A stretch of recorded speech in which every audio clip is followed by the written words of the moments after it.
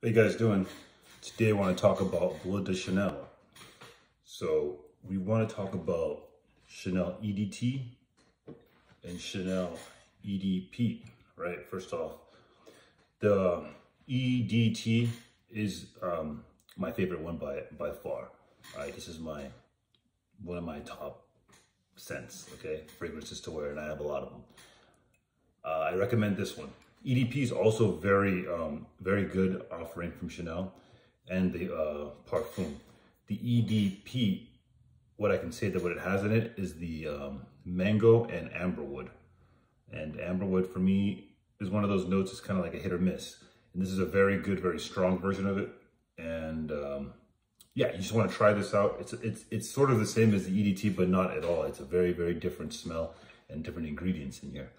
So I would recommend for you to stick with the EDT, unless you like that new modern amber wood, fruity kind of take on it. But stick with this.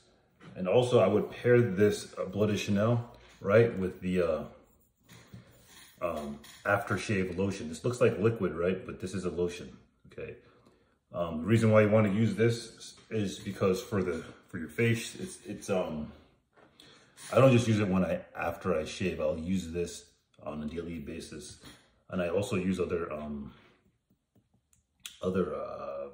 aftershave lotions I'll talk about. But for Chanel, like if you this is about $65. So even if you don't get Bleu de Chanel, I recommend you get this one if you can find it at Chanel.com, right? So this is a splash. It doesn't have a spray on it. It's basically kind of hard to apply this, but you see what I'm saying?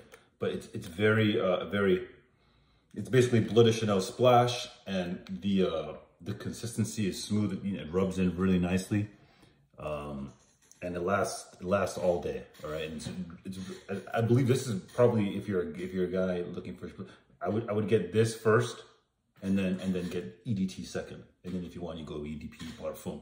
But these two right here are very important, and I really like this bottle. I mean, you must say this is a very cool bottle. To get a Chanel, this is not a fragrance, this is a lotion, an aftershave lotion. But I would say, like, if I'm in high school and I have like Nautica Voyage or a fragrance like this, an aquatic fragrance, and you start to get, your little whiskers on and they're a little itchy, grab this. I mean, forget the beard oil. I would go with an aftershave lotion, Bleu de Chanel, right here, around $65, like $70 with tax and shipping and everything, but it's really worth it, okay? And go with the EDT, all right?